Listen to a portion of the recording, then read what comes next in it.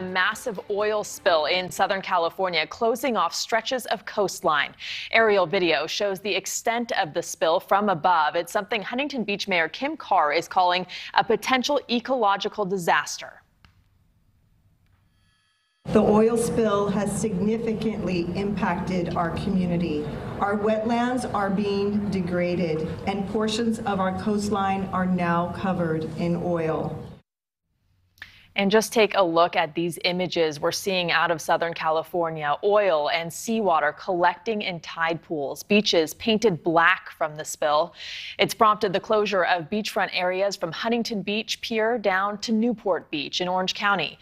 News Nation's Felicia Bolton has details on this developing story tonight. And Felicia, the source of the spill was allegedly a leak from an offshore pipeline. What do we know about that?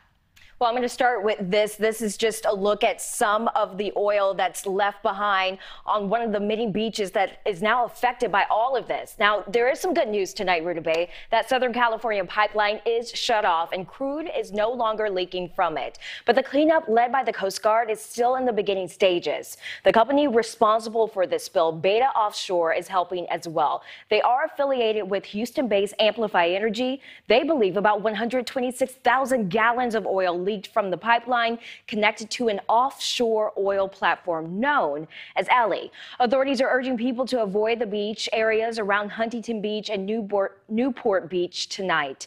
The first report of this spill happened yesterday afternoon. Today, officials say they've measured a 5.8-mile plume running from Huntington Beach Pier to Newport Beach. There are also reports that the entire spill is about 13 square miles in size.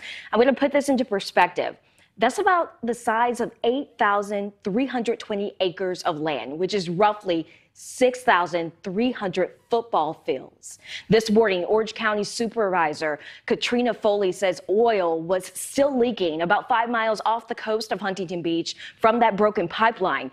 This is not only affecting marine life, but also animals at a nearby marsh, which is home to about 90 species of birds. The oil spill has prompted the cancellation of the final day of the Great Pacific Air Show. The annual air show began Friday morning at Huntington Beach Pier and drew about 1.5 million visitors to the beach just yesterday. The event was scheduled to run through this afternoon. Now, officials say they have decided to cancel the event to allow the city, U.S. Coast Guards, and state agencies to focus on cleanup. All three parties are also investigating the case and why this massive spill happened in the first place. Ruta Bay? It is tragic to see those pictures. Felicia, thank you.